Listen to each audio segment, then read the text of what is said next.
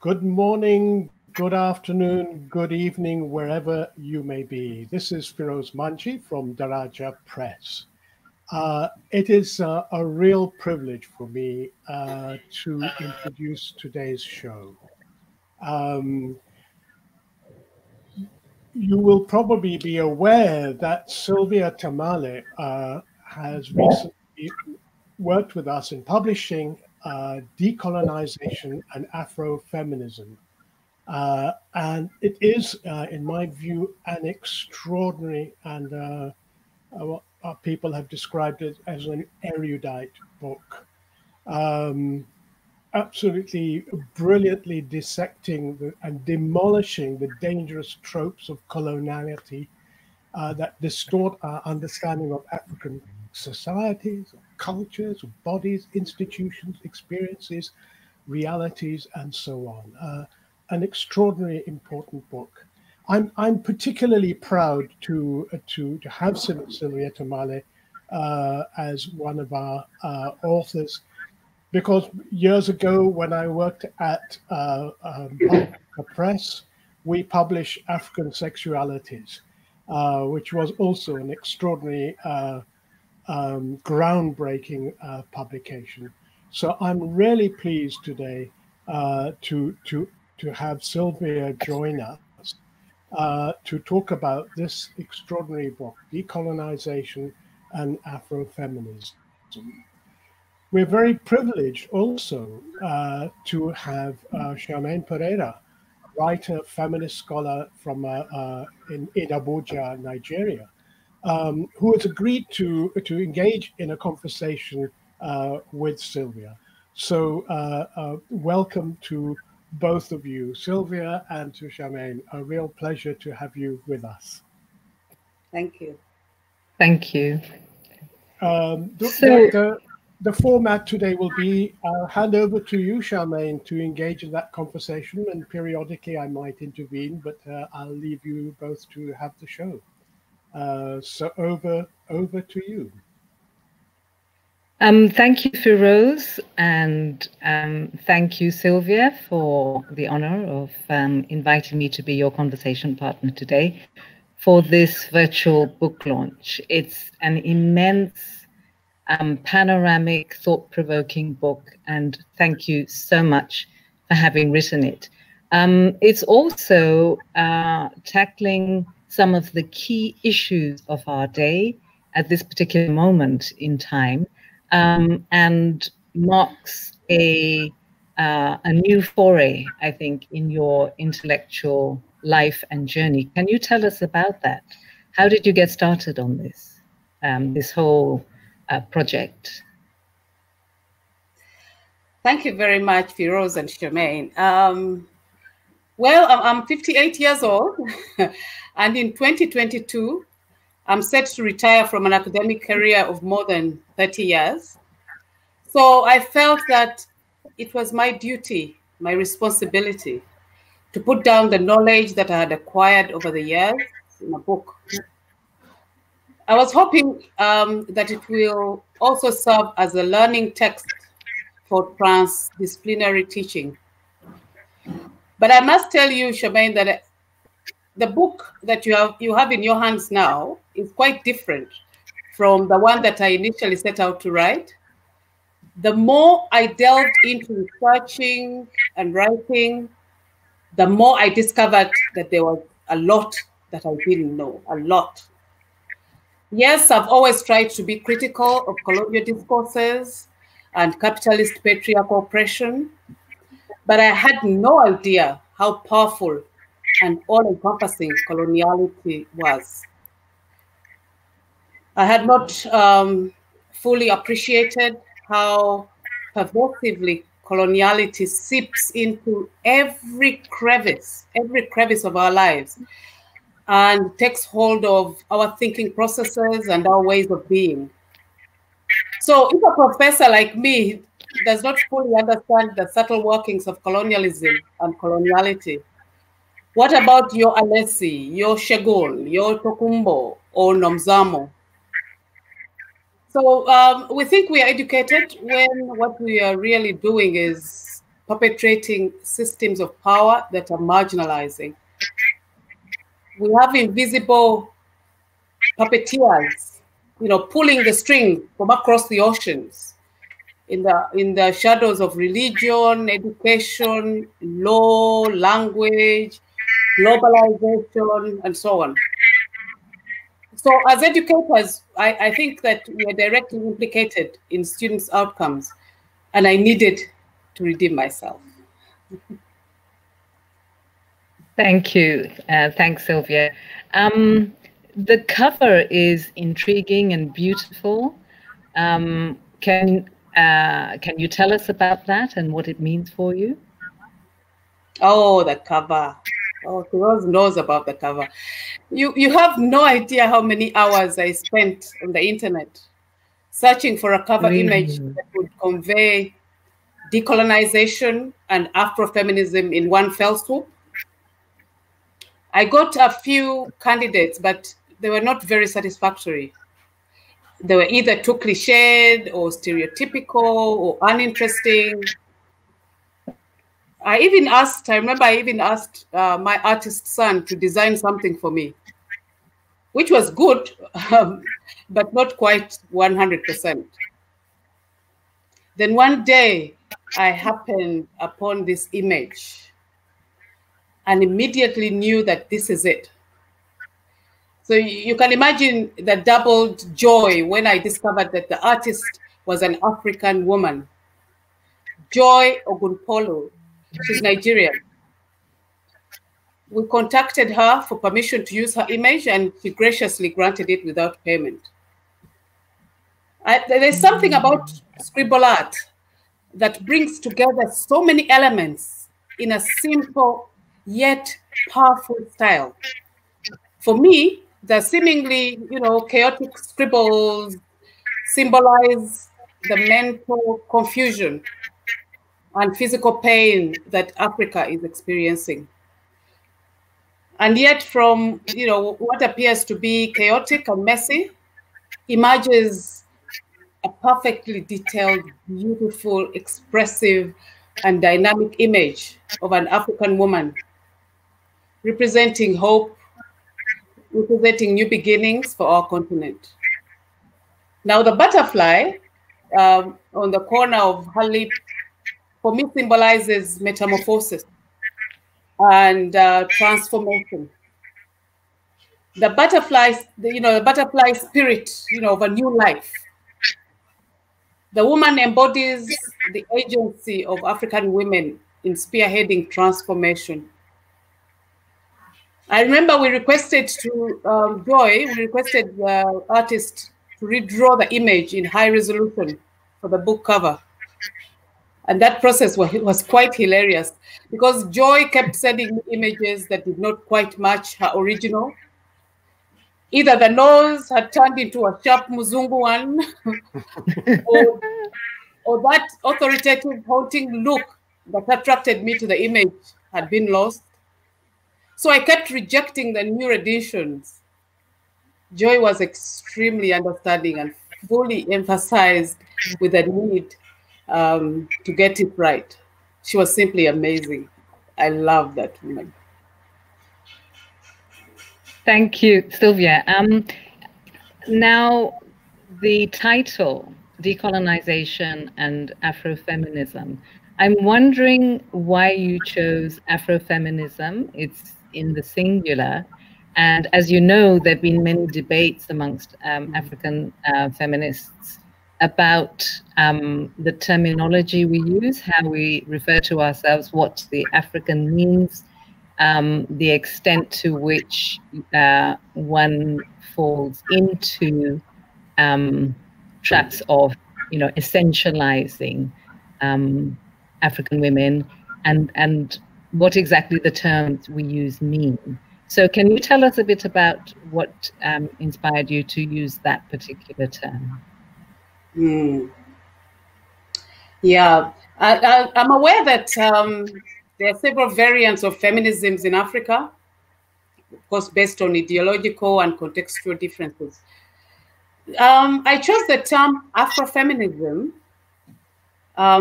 as an all-encompassing strand of decolonial feminism. I think that it weaves together all feminist efforts on the continent that go beyond addressing the practical needs or the strategic interests of African women within the existing oppressive structures, and also challenges the power structures embedded in social structures, knowledge production, global economy, and so on. Afrofeminism is not limited to addressing oppressions based on gender alone, but analyzes the complex and dynamic ways that gender intersects with European hegemonic oppressions based on race, sexuality, disability, spirituality, and so on. So it strives for, Afrofeminism strives for radical transformation. Okay. Now, you also say that your book is focusing primarily on British colonialism. As we know, there have been several European colonial powers on the continent, but your focus is on British colonialism. But even within that, there were different forms. So settler colonialism and indirect rule, or a version of it, native administration, in other words. So given that even within one country, whichever form of colonialism was used, may differ. So, for example, in Nigeria, native administration has different implications for people from different parts of the country. How did you feel you would address those kinds of issues in the book? And was it something you felt might be a challenge? You know what, Charmaine? Whether British imperialists adopted the form of settler colonialism or indirect rule on African soil, the ultimate purpose was the same. That is the exploitation and appropriation of natural and human resources of the continent. So the adoption of direct or indirect rule was based on issues such as climate or geographical accessibility, disease, and so on. But all were brutal, all were exploitative. So it is really substance over form, as they say in accounting. So this book doesn't really focus on the legal differences of the methods the British employed, to govern the different territories that they were allocated in Berlin in 1884. They had convinced themselves and they had convinced the world that they were on a noble civilizing mission of that dark, quote-unquote, continent. So the infrastructure form of colonial Kenya, Zimbabwe, and South Africa, where they practiced settler colonialism, may have been different from that of Uganda, Nigeria, Ghana, and so on, where they governed through indirect rule. But you know what? At the end of the day, they peed on all of us the same way. They exploited, they denigrated, devalued our ways of knowing and our ways of being the same way. They were reading from, common colonial policies.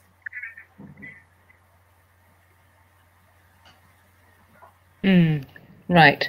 Well, I can understand that, in trying to overcome the effects of colonization, and particularly in thinking about coloniality, which has to do, as you pointed out,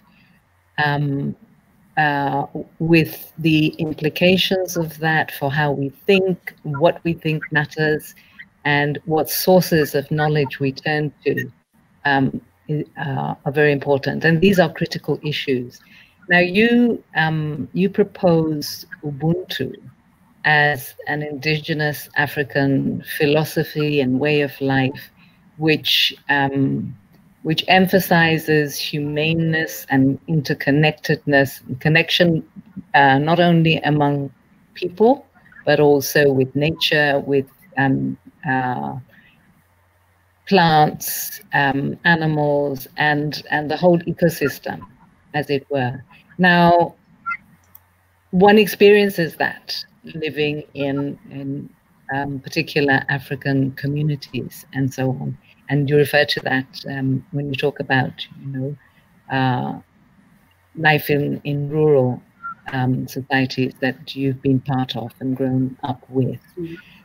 How do you think Ubuntu or the uptake of this philosophy and approach can engage with power structures? And there are so many of them, in our societies, and they differ. So there have been some feminist critiques that sometimes Ubuntu has been used as a way of putting pressure on women who've been violated in situations of conflict to forgive, their violators. This is, I think these are important issues to grapple with. So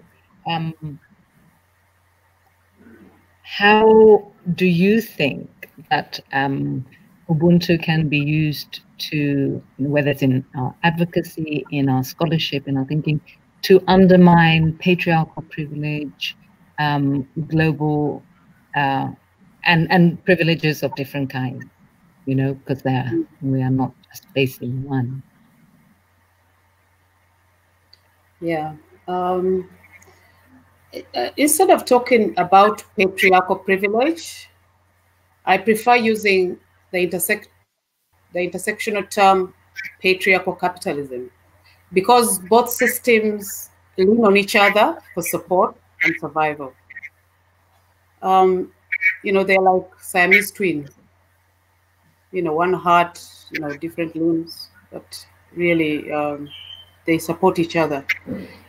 So while the moral and ethical foundation of patriarchal capitalism is based on exploitation and denigration, especially of women, that of Ubuntu is primarily based on compassion and dignity.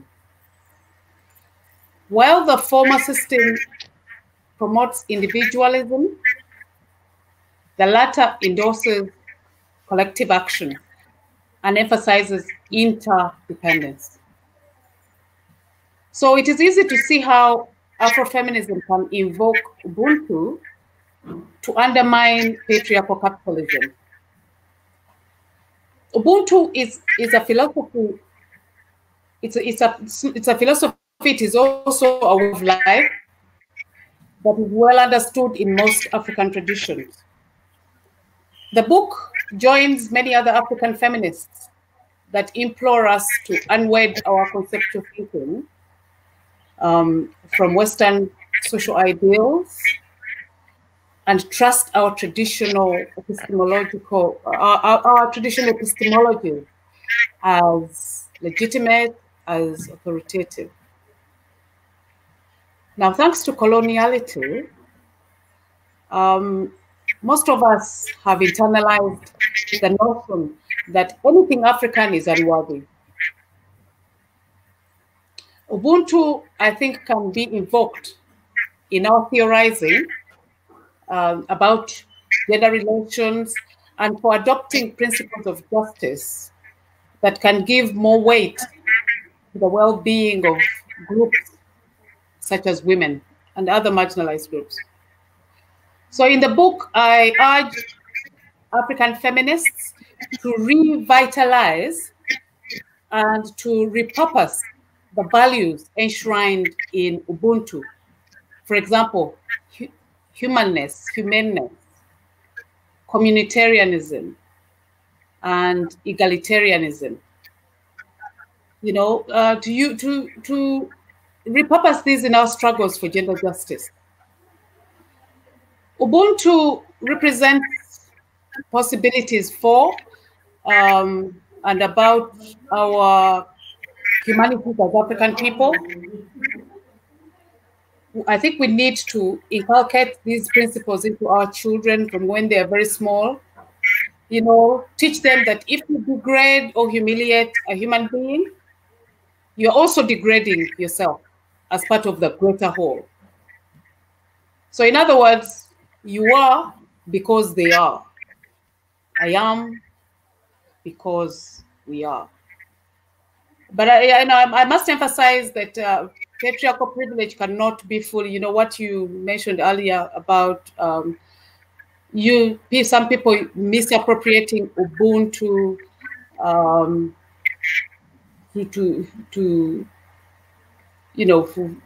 when it comes to issues of gender-based violence.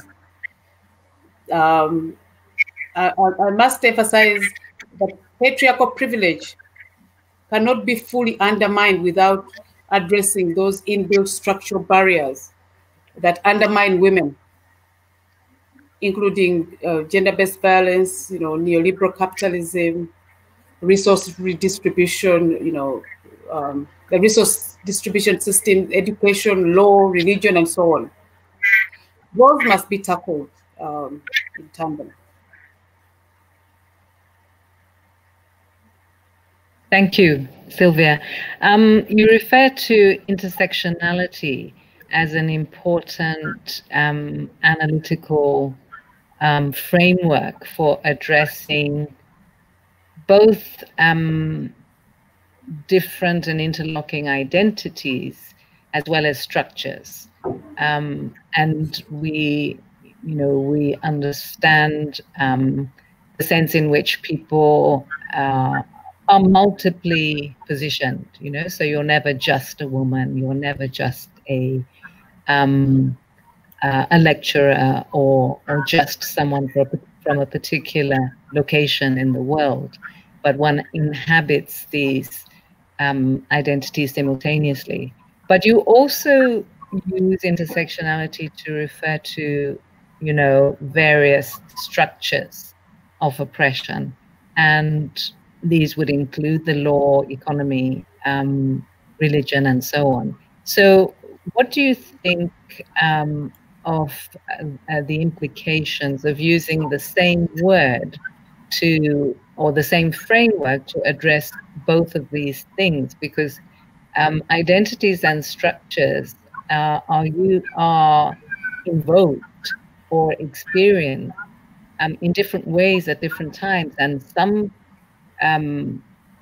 one's identity doesn't always necessarily in itself tell us about which structures are significant. So for example, where there's deprivation, malgovernance in a particular part of a country, what tends to happen is that ultimately you get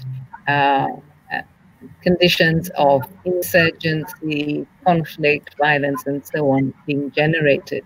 And people will turn to particular ideologies that they feel are important for their own identity, like their religion. But if they take up religious positionings to justify the violence, it doesn't mean that they necessarily understand the economic dimensions, the structures that may actually be more important, more significant in that particular context. So these are big issues. What's your take on that? Thinking intersectionally means that you're always aware of the multiple identities and experiences that people have, as you've said, as well as the complex levels that power and privilege operate from. I don't see any tension in encompassing both dimensions in the same construct. I believe that an intersectional understanding of both identities and structures simply lends clarity to what we need to do in dismantling the interlocking structures of oppression. Now, just 2 weeks ago, Pastor Semenya, the South African athlete, who I write about in chapter 4 of the book, she lost her appeal for equal treatment in the Swiss Supreme Court. This was a clear example of the double standards employed by the IAAF, that International Association of Athletics Federation. They employ double standards on the advantages, quote unquote, enjoyed by Semenya on one hand, and, for example, the swimmer, Michael Phelps, on the other. Semenya's multiple identities as a gendered woman, socially and culturally, she's a gendered woman, and on the other hand, a man, quote unquote, legally and biologically, can only be understood through an analysis of the multiple structural dimensions of culture, law, and science, as they were applied by the colonial body politic in Switzerland.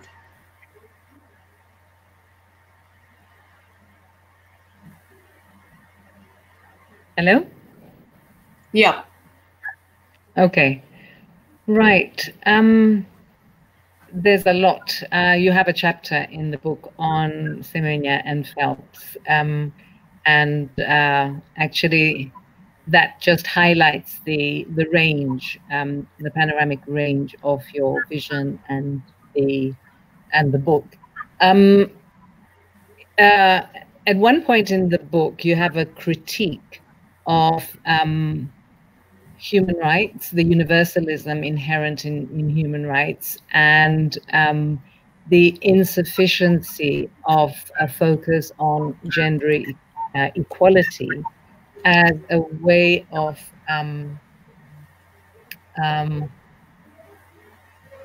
addressing the challenges that women in so many parts of our continent face. And you propose an emphasis on different but equal complementarity as a way of addressing violations, inequalities, and so on. Can you tell us a bit more about that, please? Yes, I talk about different by equal complementarity. Yes, I can see how invoking that argument can easily be misread as binary gender essentialism in this context. As I argue elsewhere in the book, the notions of gendered men and gendered women are not only limiting, but they're based on exaggerated portrayals of gender differences. So here, I was trying to argue that we should embrace the complementary attributes that our heterogeneity as African people brings to the development and liberation projects of our continent, in the spirit of Ubuntu.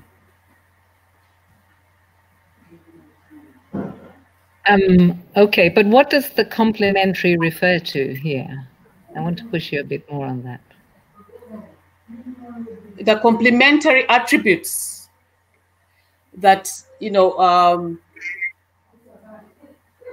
that we as in our diversity as Africans, the different attributes that we bring in, the different, it is certainly not referring to the biological roles, the biological attributes, but the diversity. It's really referring to in our diversity, we complement each other, and as we struggle for liberation, we bring different attributes and different values to the project.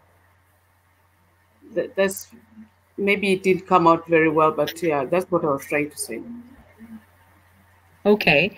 You do also, prior to that argument, the argument that you make there, you critique the whole notion of universalism in human rights. So maybe it would help to give us, if you could say a bit more about that. Why is that a problem, and how has it featured in so many, arenas that we need to be aware of in thinking about decolonization and decoloniality? Can you say that again, please? It's really asking you.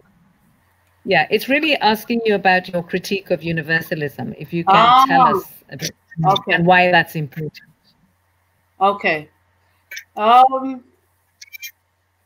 It's actually when you talk about human rights and the notion of gender equality, these are enshrined in international, regional, and national legal documents, and they sound very logical and very attractive.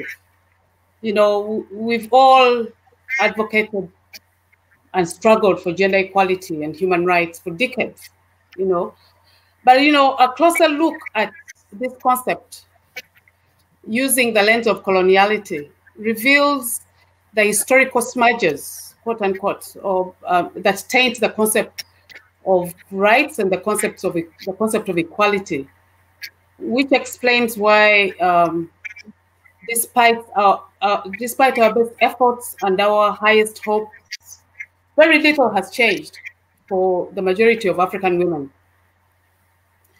So I really think that we need to get off the hamster wheel and address the real obstacles.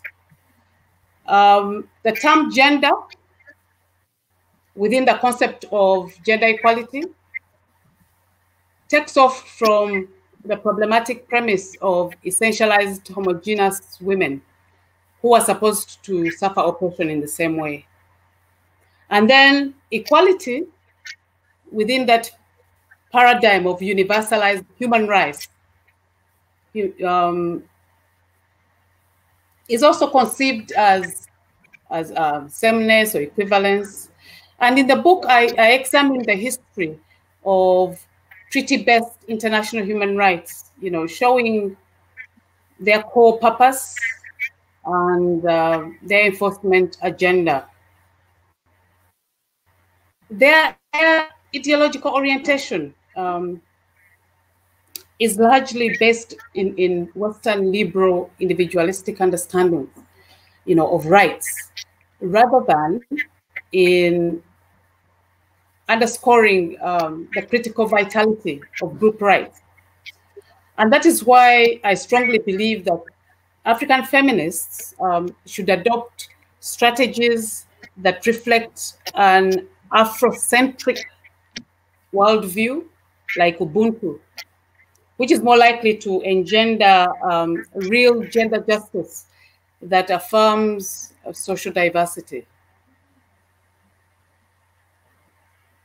Okay. You also write in different parts of the book about the challenges of working within an institution like the Academy that is supposed to be about knowledge building, expanding horizons, and so on, and yet in its practice so often does not deliver. And you also talk about gender and women's studies as a vehicle or a way of trying to produce knowledge that's informed from a feminist perspective. To what extent do you think that actually happens in our contexts, and how have you navigated the difficulties of trying to do that within the hierarchies and various constricting dimensions of a university? Oh, it is very tough. You know, the African university, as we all know, is really a relic of colonialism, and it was constructed by men for men, and to date you still see that power and the hierarchies and the institutionalized masculinity within the institution of the academy. So it is extremely difficult. It's always a game of push and pull, you know, pulling the rope for women to voice, you know, you know, the legitimacy of their work, especially feminist work within the academy. It is always taken as, you know, something that is not very serious, you know, something that, you know, women's things.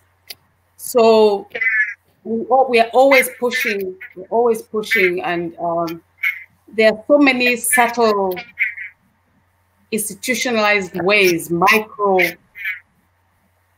politics that go on within the academy. So you will not find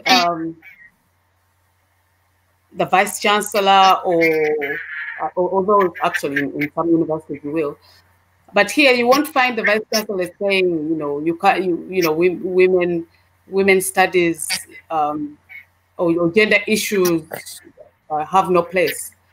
But it is the subtle micro working of how the university operates. And in Makerere, like it, you know, like the rest of the country, we have very many good policies. So we have a gender equality policy here. We have the sexual harassment policy, and so on. You know, having them is one story. Their enforcement and implementation is a totally different story. But also, when it comes to the directorate, for example, we have a directorate of gender mainstreaming here at Makerere. It is not supported. It financially, I think it's one of the bodies that is least supported. So you find that, you know, it is very difficult to advocate for issues of gender in a masculinist institution like the academy. We're always fighting, and I think you know this, like many other feminists in universities around the continent know this. Yeah, it's precisely because that institutional environment is so challenging that I think it also highlights the sense in which the production of this book is such a feat and something, you know, that's really important. You talk about the need for transdisciplinary feminist knowledge, you know, the need to work across different boundaries of discipline, of ways of thinking, ways of being, and so on. And I think you alluded to that at the beginning when you said the more you uncovered, the more you felt you needed to learn more. I think the one thing that's striking about the book is its style. You know, apart from the beautiful cover, you have the form. You know, where there's poetry, at different, usually at the beginning and at the end of different chapters, but the thoughts and the feelings inherent in that poetry feature in one way or another in the content.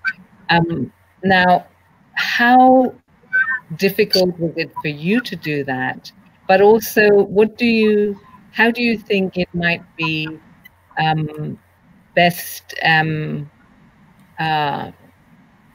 approached as of in terms of pedagogy and content, you know, for curricula in African universities, apart from, you know, thinking about issues of advocacy and so on?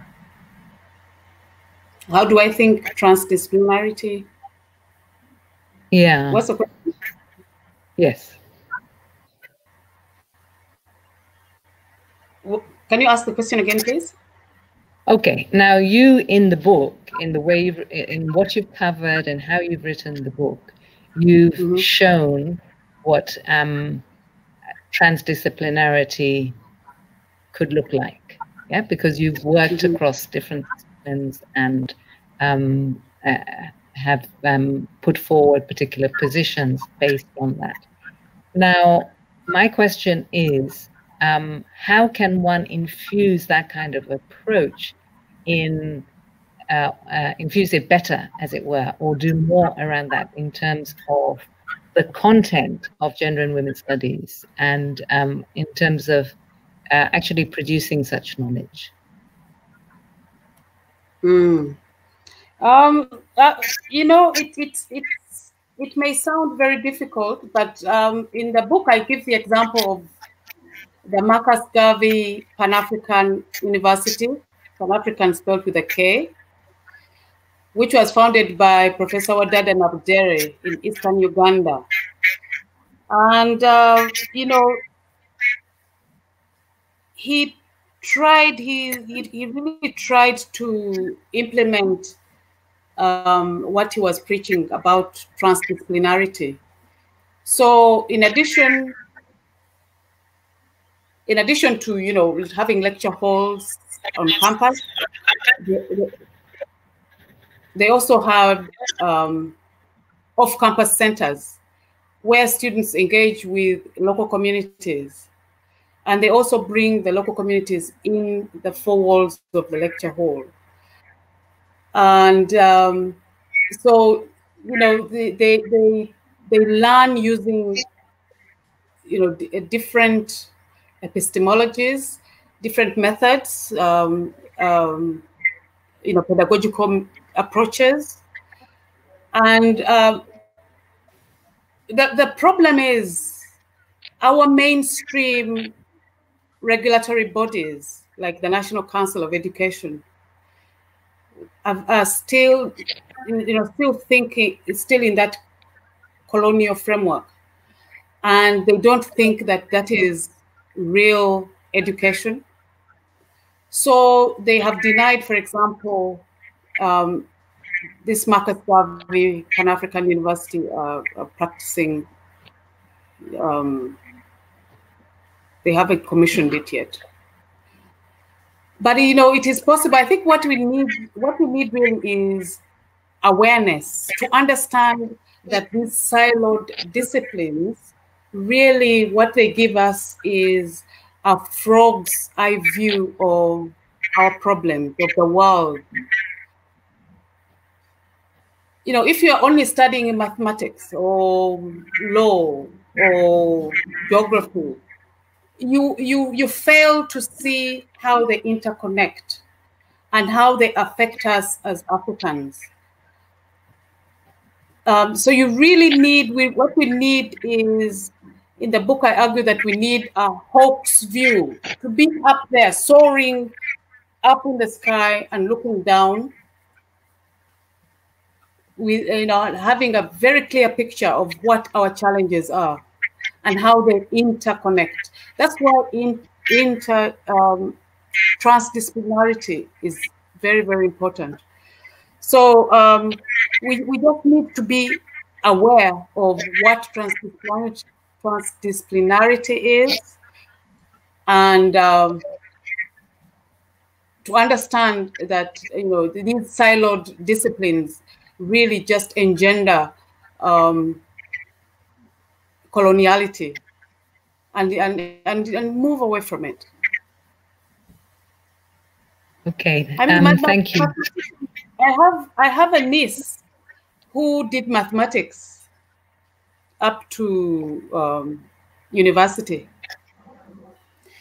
and you know, she was a very good student, and she would get A stars in all her papers, and everyone was fighting for her, you know, because with mathematics, apparently with mathematics, you can solve any problem in the world. So you can imagine a mathematician who is also endowed with sociological knowledge and art, and you know how much richer that person would be. But, you know, understanding, especially, you know, being able to peel away these, you know, the colonial blinders that that stop us from seeing clearly what it is that we have to challenge, we have to get rid of in order to move on.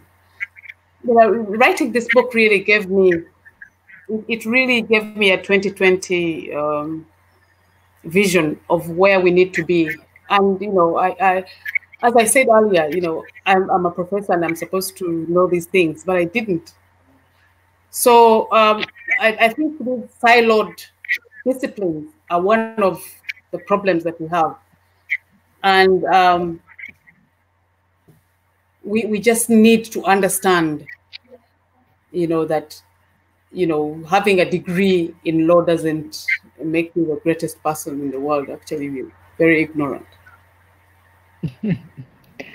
Yes, thank you for that, Sylvia. I think it also points to the problems inherent in thinking that a single discipline can really solve all the problems in the world. We really need to get away from that kind of approach. Finally, I want to put this, raise the question of access to knowledge.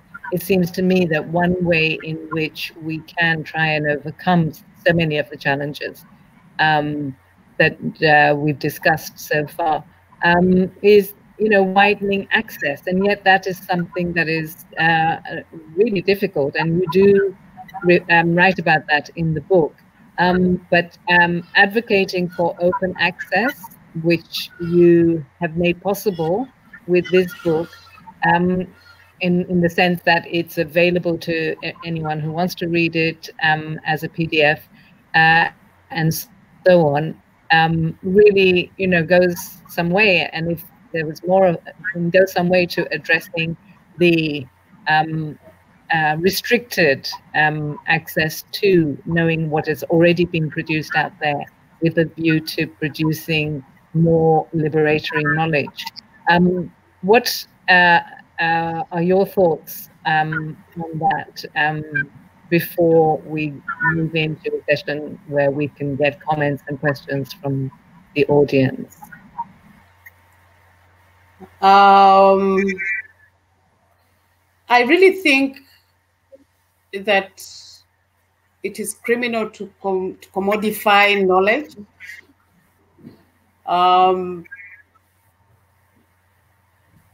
None of us, nobody can claim to be the original, you know, creator of knowledge. You know, there's no genius that exists on planet Earth that can claim original knowledge. You know, we all build on existing knowledge. We all know the old saying, Charmaine, that if you copy one author, that's plagiarism. But if you copy several, that is research. Our conclusions are based on knowledge that we collect from others. You go out and interview people, and so on and so forth. So it is criminal to claim knowledge as exclusively individual. and to profit from it. Yes, it is true that publishers incur costs of publication, you know, typesetting, copy editing, indexing, and so on, distribution. But it's one thing to recoup such costs, and it's quite another to appropriate intellectual common or knowledge for profit enrichment. And this is mainly achieved through intellectual property laws or overpricing publication. These days, digital publication or e-publications are not as expensive as paper publications. So for me, it was extremely important that my book is available. It's available to the reading public for free. I think that African governments, it's incumbent upon them, you know, to, if they are serious about the decolonization and decolonial project, that they must begin to fund scholarly publications which create important counter-hegemonic decolonial knowledge. So if the funding comes from government, then, you know, there's no profits to be made. It's availed to everyone, because what we really need is awareness. We need to spread awareness about decoloniality as widely as possible. And you know, that was one of the 4 main objectives for me writing this book. When I you know, that my main goal for writing the book was to symbolically open a door and force a confrontation with those comfort zones that we have been constructed around various issues, which seem to have always been taken for granted. We sit in our comfort zones and we take things for granted. So my main 4 messages were Africa's transformation requires radical clarity and understanding of the deep legacies of colonialism, imperialism, and patriarchy. Secondly, that as Africans, we need to rethink and reconceptualize our feminist work by placing it in a decolonial framework that illuminates the relationship between gender, race, and normative heterosexuality. Thirdly, I wanted to bring out the fact that such understandings must be popularized and followed by, not only popularized, but also followed by a reculturalization and rehumanization of all Black people around the world, wherever they are found. And finally, that all efforts to liberate our continent, our beloved continent, should be inclusive and Pan-Africanist in nature. Thank you, Sylvia. We now move to Firoze, who has a number of questions or comments that people have put to you primarily. So Firoze, if you can tell. There's a number of questions and comments which I'll read out in a moment. But before I do so, I just wonder, Charmaine, to ask you, you've read this book, you've interrogated and engaged in a conversation with Sylvia. But I'd love to hear from you. What are your, let's say, 3 most important takeaways from this extraordinary book? Right. You're limiting me by number, yeah? It's a huge book, 429 pages. I think that the book is really important because of its theme.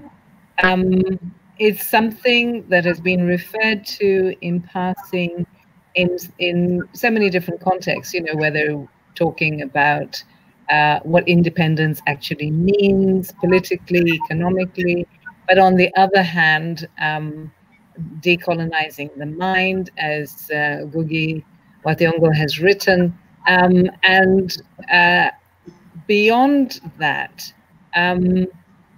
we haven't had a book written by an African feminist that tries to bring these different dimensions of the issues together, and that takes this particular theme as its focus. And in doing so, I think what's also important is that Sylvia has shown how her activism in so many ways is critical to the intellectual work that she does, and that actually you can't separate them if you want to produce something that is truly transformatory. Of course, it's difficult in practice to do that because writing takes a lot of time, and we know that for women to do that, it's really challenging because of, you know, all the reproductive work that's assumed we do, and so on, and not everybody, you know, has the same demands, and of course, when you don't have children, the challenges are fewer. But to produce this kind of work, in terms of actually completing the writing over the period of 1 year, is also a major feat, and I think that in itself needs to be highlighted. It is possible, Sylvia has shown, for us to take some of the really challenging issues in our societies in terms of thinking for the future, but also making links between the past and where our debt lies in so many different ways, in order to, you know, come up with something that is really quite magnificent. And I think that, I mean, you know, for any particular chapter, one can argue. One can argue about the particular positions taken, and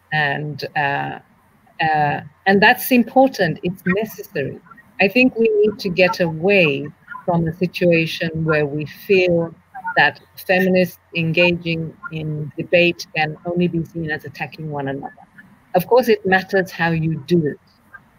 And this is where it's important to recognize that the institutional culture that so many academics face is one of confrontation, of competition, of trying to show that you are better than the other person. And I think what matters here is what Sylvia has done is to show that in the end, we diminish ourselves if we take that kind of approach.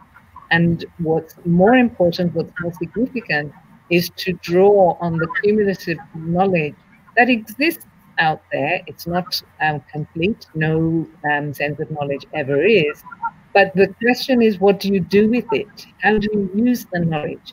And how can we use the knowledge wherever it exists in a way that is more liberatory for the continent as a whole, for all the people who live in it, and showing how feminists are really, and have been doing so for decades, doing important, critical work. And I think the book is groundbreaking.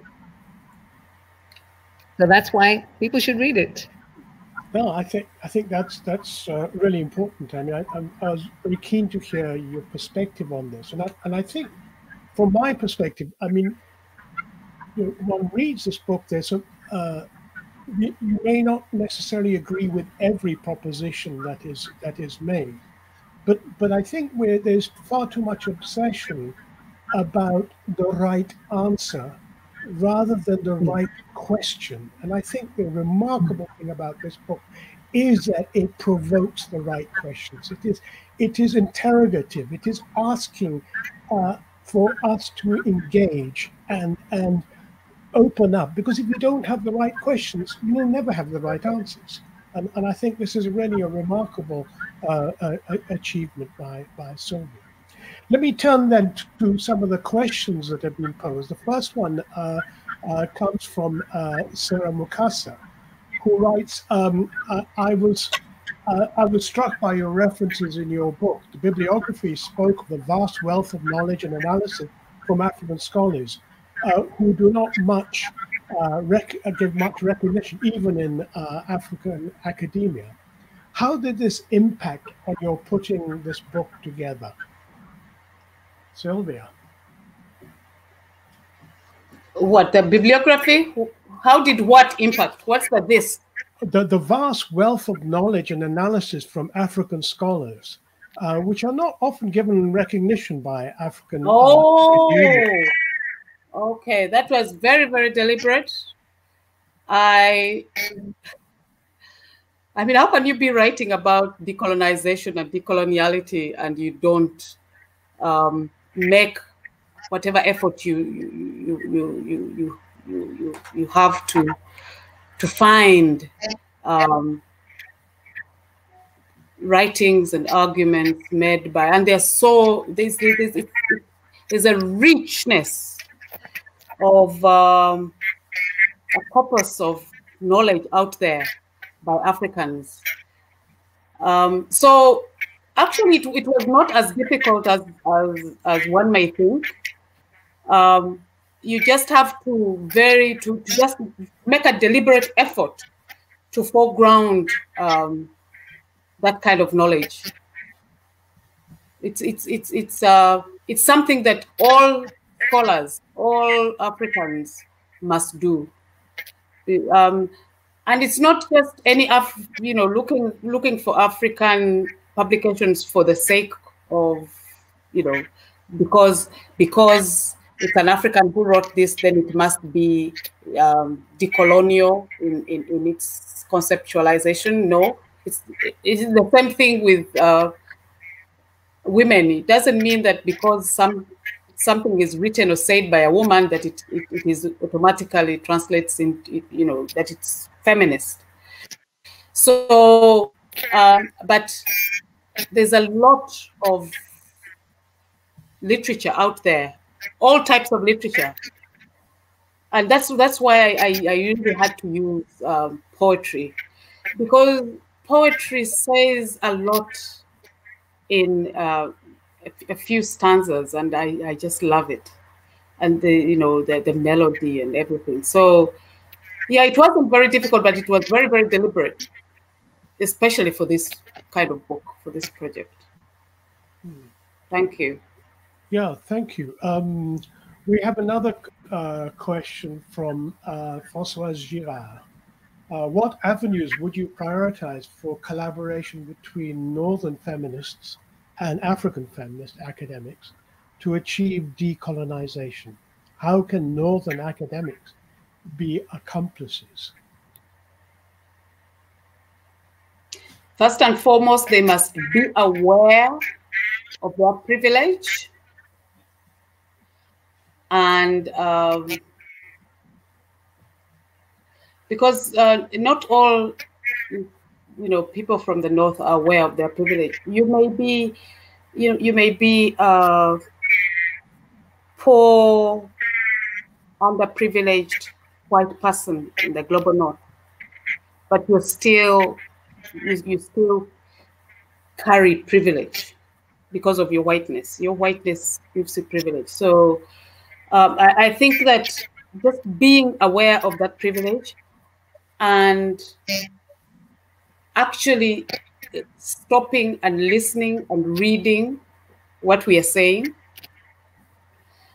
and without being bringing that paternalistic or maternalistic attitude with them, and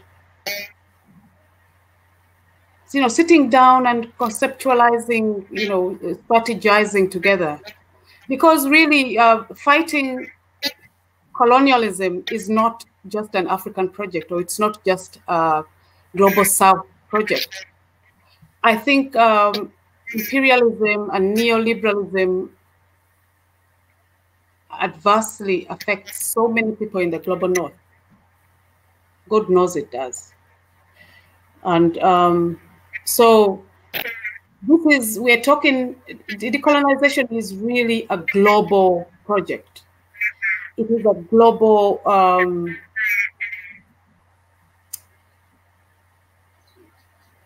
something that we all need to do together.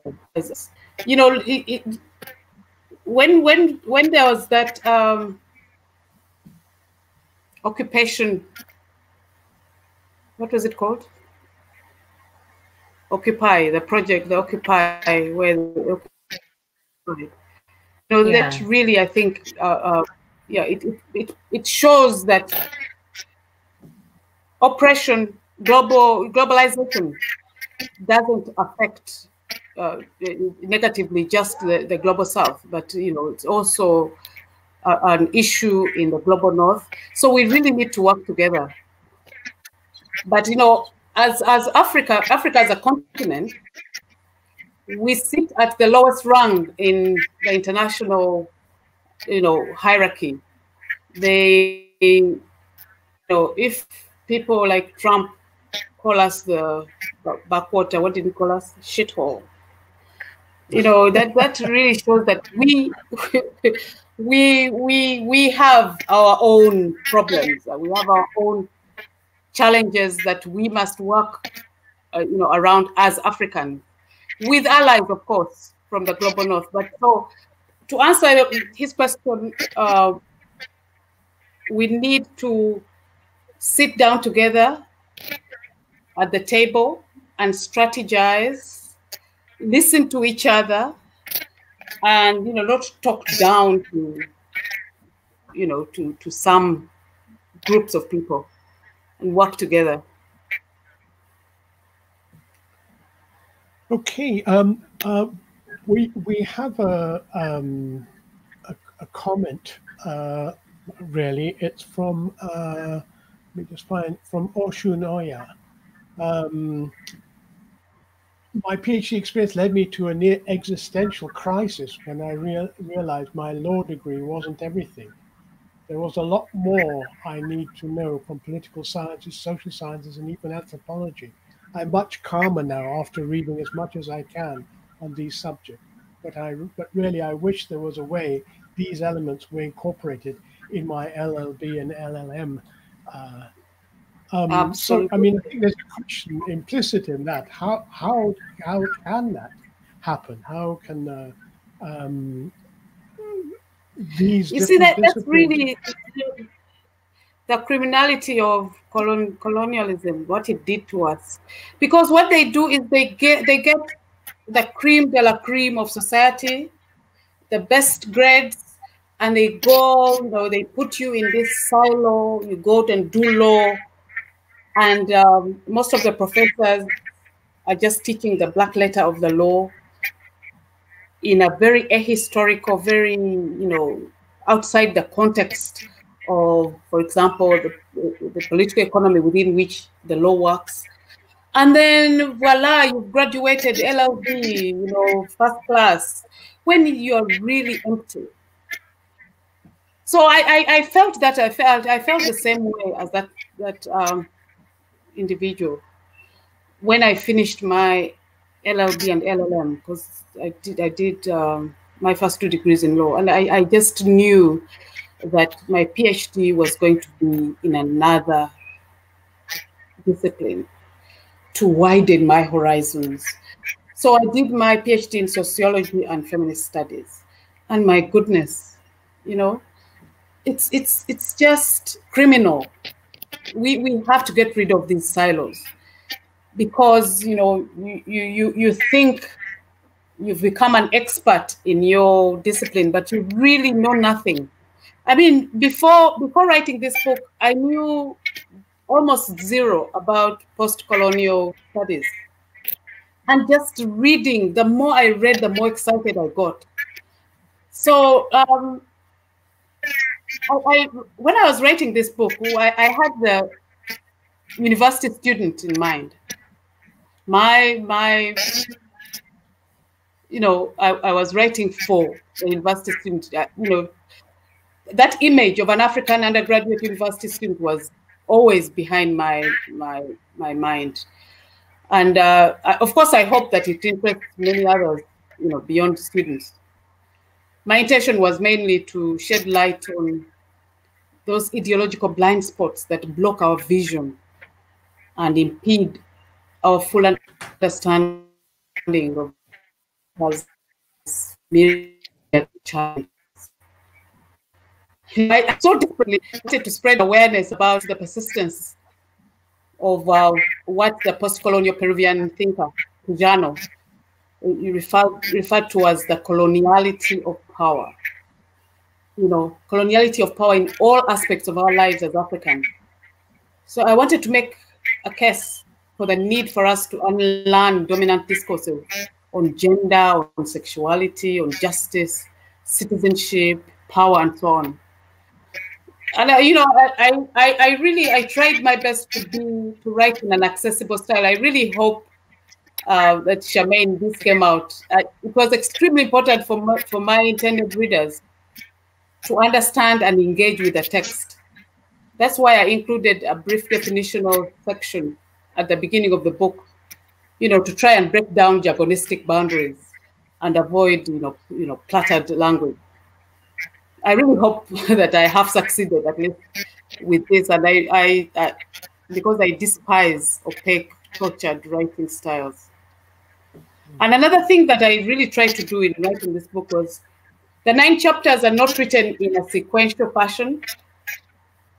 You can actually, you know, you don't have to follow one chapter. You read chapters in the order that you know that they come to in order to comprehend the book. Each chapter can be read as a standalone material, you know, with minimum cross-referencing. So after reading, in fact, after reading the 2 introductory chapters, you can jump to any other part of the book which piques your interest. Yes, let me come in here and address the issue you raised, Sylvia. I think the book is far more accessible than most scholarly texts, and I could see that from the glossary, the terms at the beginning, that you do make an effort, you know, to address those questions of a reader just not knowing what you're talking about. I think there's always going to be an issue of not quite understanding what is written, particularly if you're talking about you know, first-year students or somebody who is not engaged with those issues before coming to the book. But this is where it's important to, excuse me, to emphasize the point you made earlier about the need to read. And you know, I think it also means that when you read, you shouldn't feel bad if you have to reread and if you have to go over what you think you've read in order to really understand it.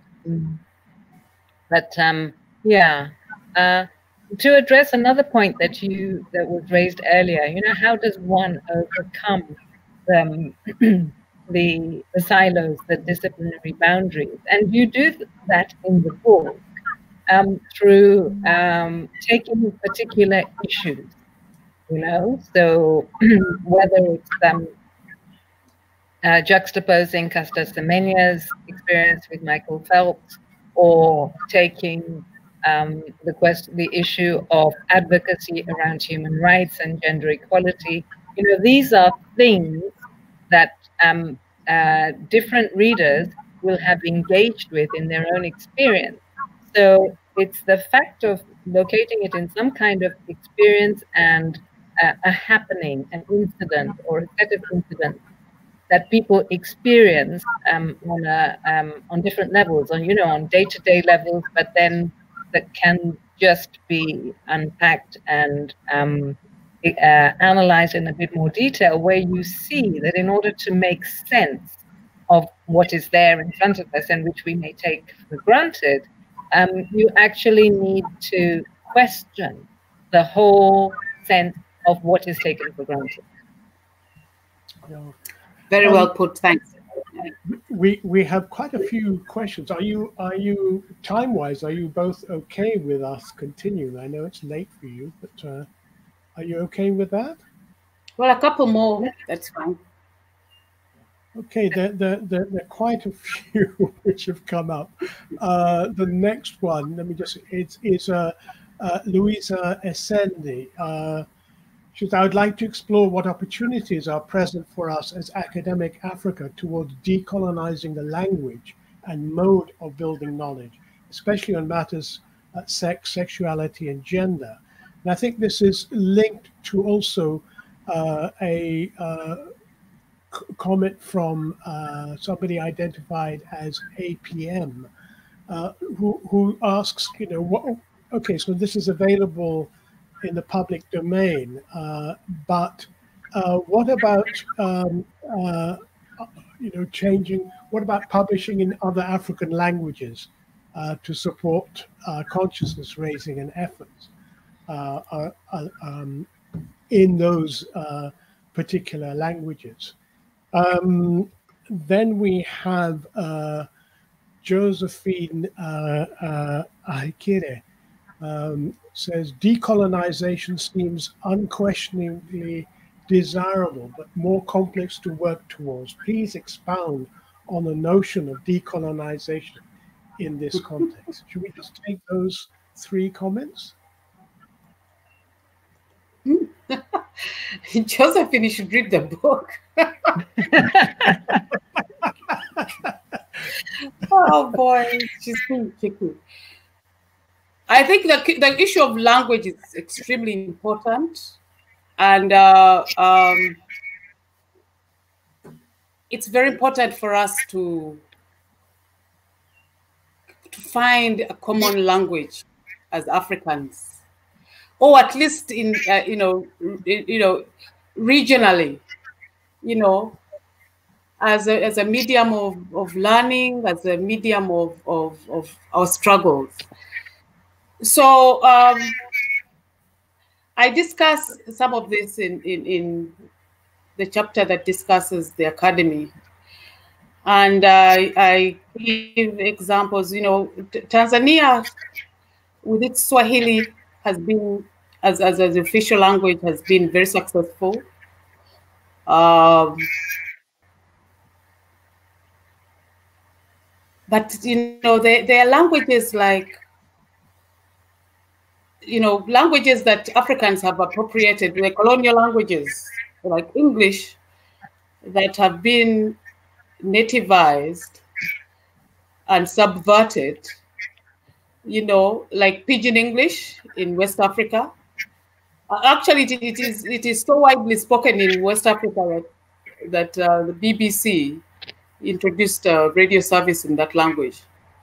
So we can find common languages that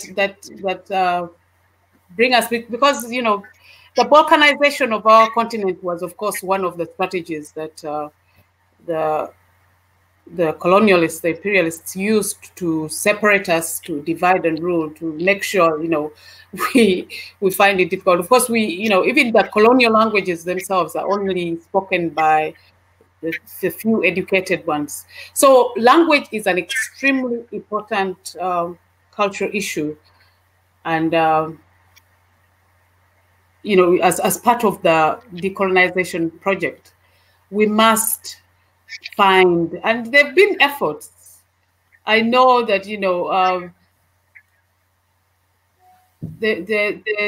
there've been efforts. I think it was Jacob Glapo in South Africa. He wrote a small booklet way back in 1945, Nguni and Sotho, where he was attempting to take on this challenge, to find, you find related dialects in a family of languages. And, you know, it is done in China, it is done in Russia, you know, different dialects, and you find, you get, you know, a family of language, one language, so that we can speak in our own language. That is extremely important for our decolonization project and decoloniality. So yes, it's a huge challenge, but it is something that we must do. It may be, you know, long term, but we must start on it. Our leaders, our Pan-Africanist leaders, must start on this project. It's extremely important. Firoze, what was the other question? Okay, well, there's another one here. I'd like to ask if you can share your thoughts on how the movement of Black Lives Matter traveled to the African continent. More importantly, how do concepts like BLM, intersectionality, and so on and so forth emerge in the US context, travel to Africa, especially for African feminism?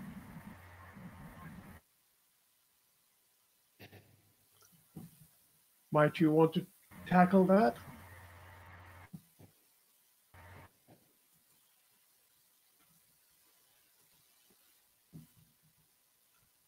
I think. Oh, what I talked, the same imperial. So when they talk about Black Lives Matter in the US, Black lives on the continent, it is relevant to the diversity within those Black lives.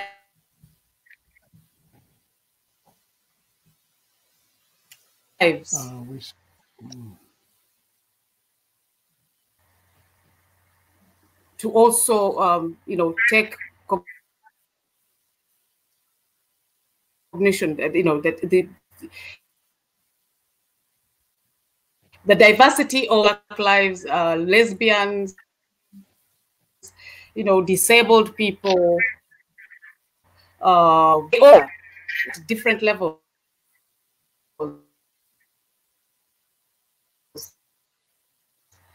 Of oppression. One, and it doesn't matter where we are. Imperialists see us as the same, and they will continue pissing on us until we stand up as that movement has done in the US.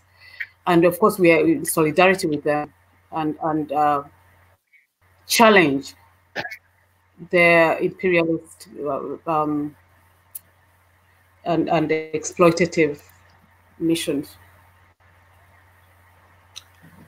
Okay, well, there are several more questions. I don't know whether we have enough time for that. I see some guidance from Charmaine. How would you like to? Yes, I think that there will continue to be several more questions, several more issues, because precisely because of the nature of the book, you know, its scope, the interest that it has clearly generated. But we'll never be in a position to address all of them. And I think at this point, we don't want to exhaust Sylvia too much. But this might be the point to for Sylvia to say, you know, a few concluding comments before we thank everyone and bring the book launch to a halt. Sylvia? Sure. Sylvia, some last words from you. Yes, first I would like to thank both of you, Firoze, my publisher, and Charmaine for graciously accepting to be in conversation with me at this book launch. It was really good. I loved it. And to thank everyone who took off time this evening or morning, wherever you are, to come and listen to us. Thank you very much. I really hope that you will get the book and read it, and we can continue in our conversation. Firoze, you can put my email. I'm fine with you putting my email on the stream so that people can continue, you know, having conversations with me. I am very open to that. But I really enjoyed this conversation. Thanks very much. Yeah, I think that's it. Thank you, Sylvia. Firoze, can you just let us know whether there's a link to this recording, because many people have, wanted to be able to watch the recording who were not able to take part in it. It's on the Facebook Daraja page. It's also on YouTube, and shortly in the next half an hour we will have it up on the Daraja website, both in the interview section and on the page advertising this extraordinary, amazing book. I mean, it's just nice to say that, the original proposition from Sylvia was for a maximum 200-page book, I think 170. But as it grew, and it grew richer and richer, I mean,